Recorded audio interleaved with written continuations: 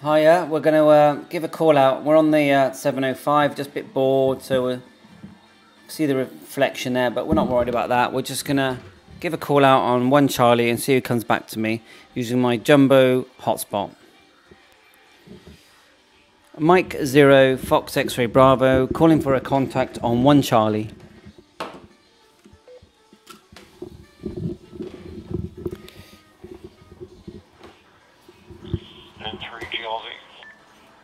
N3GLV. They are N3GLV. N3, is it Golf Lima Victor? Yeah, good to catch you. M0FXB, Andreas. Yeah, November 3, Golf Lima Victor. QTH, Pittsburgh, Pennsylvania.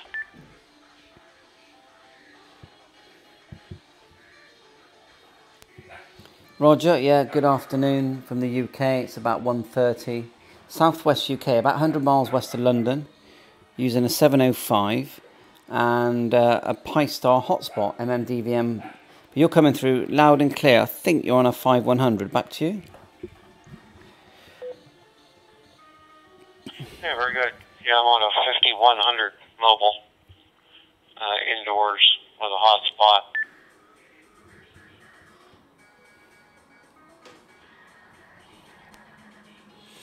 Yeah, Roger, I've just been playing around with I have a 5100 and I've just been playing around with a couple of things. I tried to do a gateway call. So in the top half you basically put a repeater call sign and called through and just see what would happen. And I added a normal FM analog repeater into my DR repeater list. So DR mode is yeah, it's just so complicated, isn't it? Back to you. It's not too bad. The main thing is if you're going through a hotspot, you need to set it to repeater and then the offset of 0 megahertz, or it won't go out over the Dstar network. It won't go through the hotspot.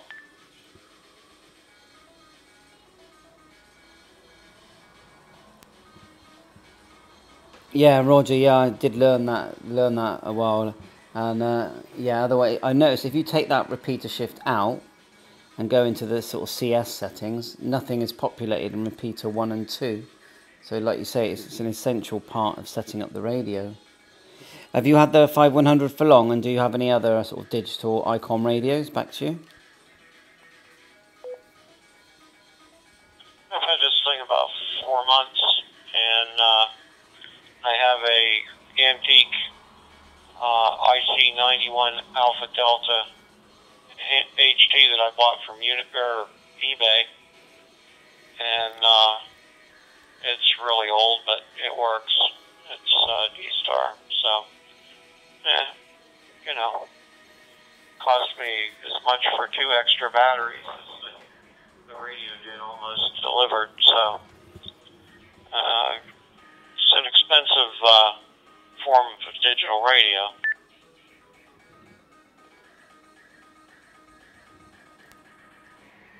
Yes, Roger, I do remember it, and I had the 92 for a while. Very nice radio. It was a lot of money, and you had to get that expensive microphone for GPS. I'll tell you what I have got. You might have seen it on YouTube. I've managed to get myself an ICOM ID52 from Japan. I imported it here, and I've been playing around with that, and it's great fun. Back to you. I talked to you before, yeah. Yeah, the 52 looks nice, but can't even get 51s right now in the States. I don't know what the status is on the 52, but I'm not about to spend $600 on an HT.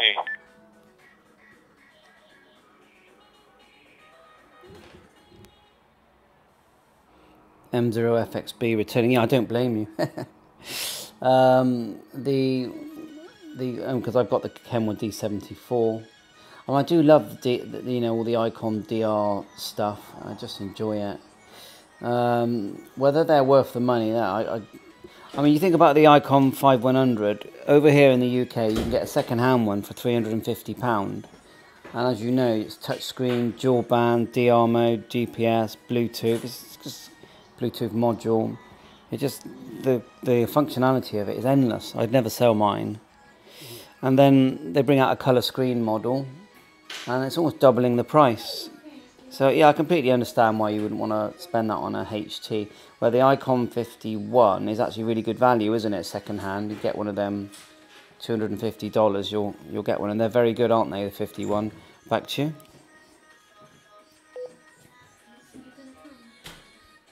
Yeah, you can't even find one on the used market unless they're trying to get $400 for it. So they're going to pay them.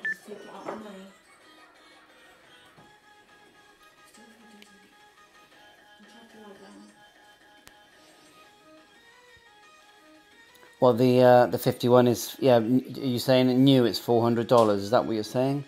The 51 I've got is the +2 model. It's good. It's got terminal mode, and it will work with that app very well. MSRA1 is it, or M1? I always get tongue twisted on that.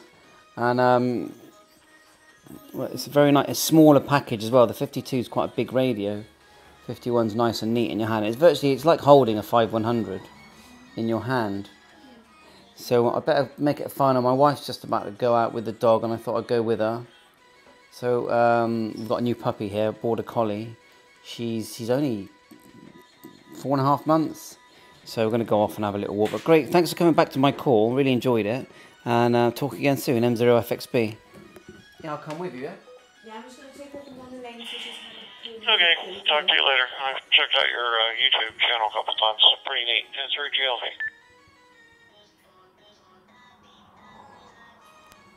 Oh, Roger, yeah, thanks very much for that. And I chucked about 4 or 5 on there this morning.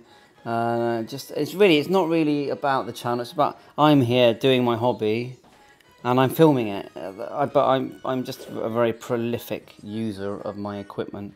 So yeah, very nice to catch up with you. 7-3, all the best. So very nice guy there. Good to have the contact. So, and 7-3, all the best.